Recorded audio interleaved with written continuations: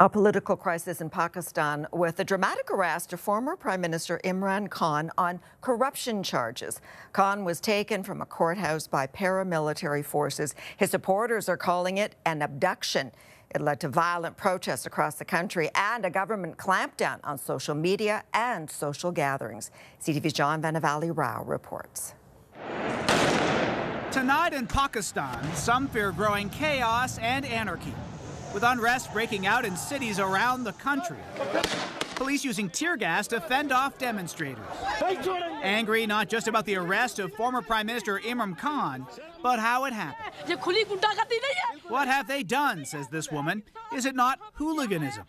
Protected by bulletproof shields, this was the former PM earlier in the day, in a wheelchair taken into a courthouse, where inside, wearing sunglasses, you can see him as government anti-graft agents burst in, whisking away the 70-year-old to an armored vehicle which drove off. Khan's supporters calling it not an arrest, but an abduction, and claiming he was assaulted. He was dragged, he was beaten on his head with wooden sticks. Khan, a former cricket star, was ousted as prime minister just over a year ago. He's claimed it was illegal and a Western conspiracy, and has called for early elections. Last November, he was shot and injured at a rally and faces corruption charges, which he says are politically motivated. The supporters shouting the army is behind this terrorism.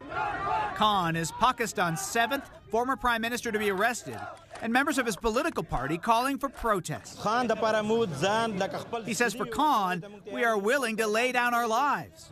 At a violent demonstration in one city, a protester was killed when police fired warning shots towards a crowd.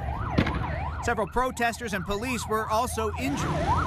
Some demonstrators say they won't leave until Khan is freed, with officials saying he's set to appear at an anti-graft tribunal on Wednesday.